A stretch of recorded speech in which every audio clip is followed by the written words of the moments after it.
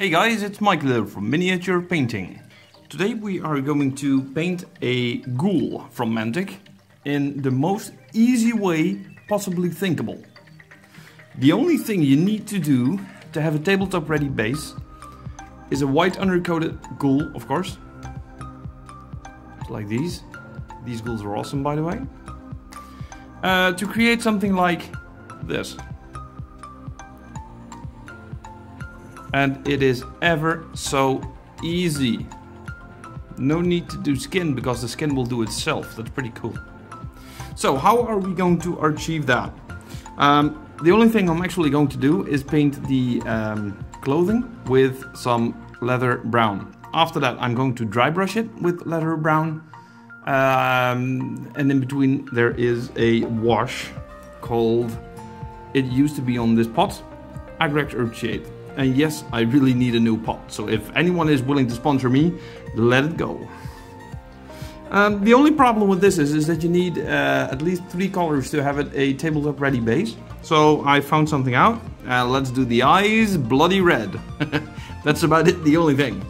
So let's start painting. This truly is one of the easiest models around, guys. So I got a new palette since the last time we spoke. And let's start with the brown.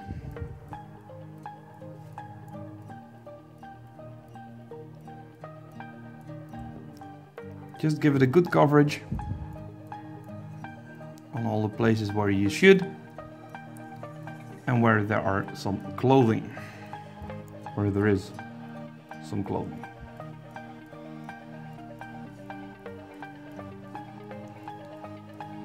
So nobody wants to see me paint only clothing because that will really take, well, it still takes a bit of time, but now you know what I should do. So let's see you back when it's finished. And then when you have finished with painting the, what was it, leather brown, you end up with something like this. Still not one of the nicest models, you think? But here comes the magic. Put in some Agrex Earthshade. Get yourself a trusty, what is it, wash brush. Dip it in them paints. There you go. Fill it really good and give it some royal washing.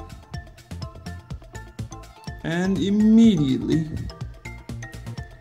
you see what a wash can do.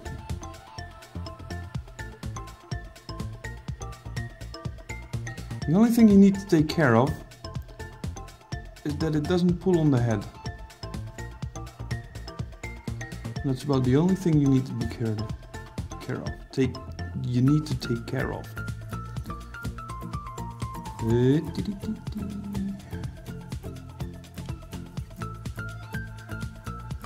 And of course keep the paint moving, that it only pulls on the clothing.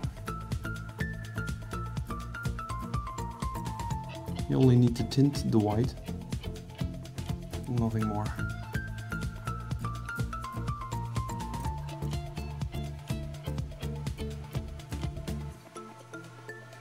And while you're watching this, don't forget to click the subscribe button, because I can really need a lot more subscribers. I'm doing this for you guys, and I hope you do this for me as well. If it's still pooling somewhere, just dip it off, like here. Just let it suck back in.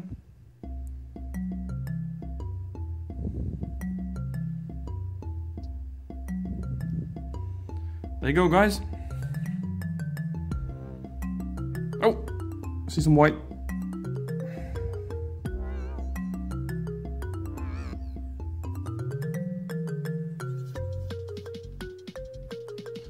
This isn't one of the coolest models or nicest painted models, but this one was a tabletop standard. And I think if we let it dry and then afterwards we dry brush it, of course you can use some more colors now that I see. There's the metal pins here. There is one right here. You can make that bolt gun metal. When you do that, when you have some of that Nylax oxide, you can just wash it over and then dry brush it with a bronze. For now, this is almost painted. Another tip for you guys, that's for subscribing. If you look at the base,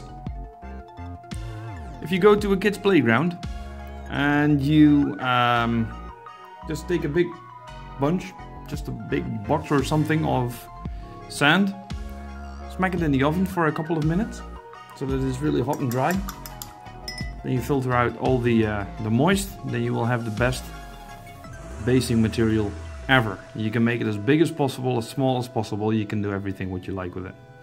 So let's wait until this dries, and then we're off to the rest. See you soon again. And we're back again now that the wash is dried. Take a look at that. Pretty cool, huh? So what we're going to do now is get our leather brown again. Give it a good shake.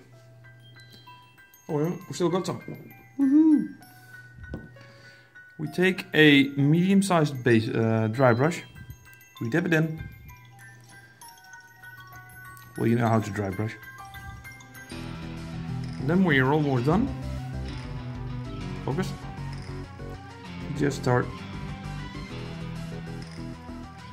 dry brushing the model.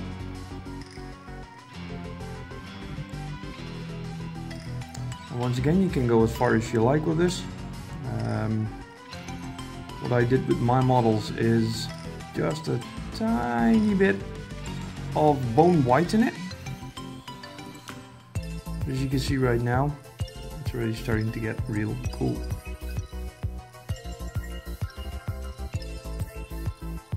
And this is really easy, guys. You know how to dry brush.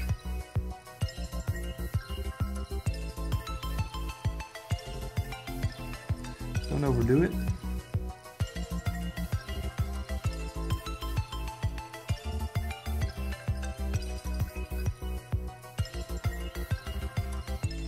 As you can see right here,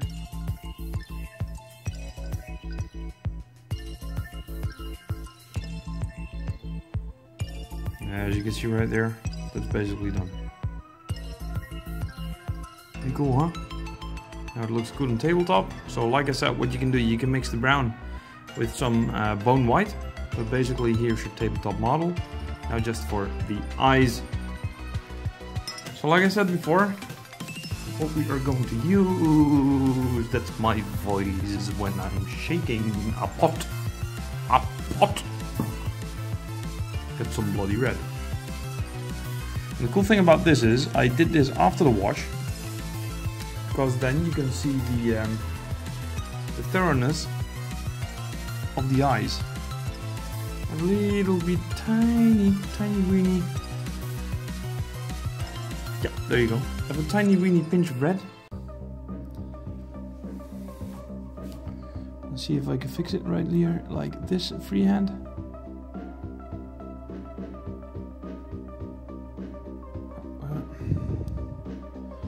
It's even too much.